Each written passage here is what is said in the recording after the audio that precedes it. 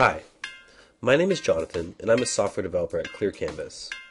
Today, I'm going to show you how to create hanging protocols for a study in less than 17 seconds.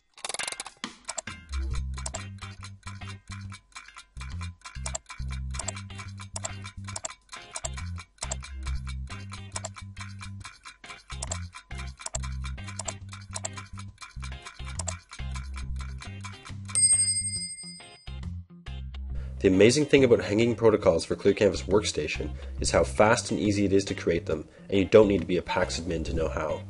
Here's what I did. First, I opened a study I wanted to create hanging protocols for, in this case a mammogram.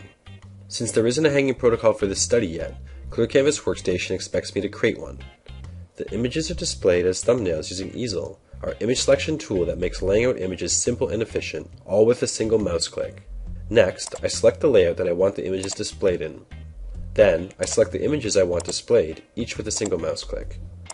I save the hanging protocol using the Hanging Protocols designer, and I'm done. The next time I open a mammogram, it will be laid out exactly how I want it.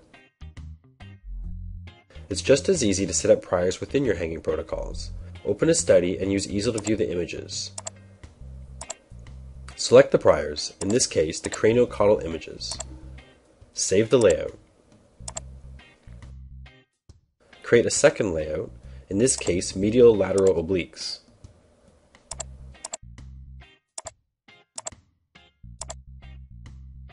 And cycle through the different layouts using the next layout button. That's how easy it is to use hanging protocols with ClearCanvas Workstation.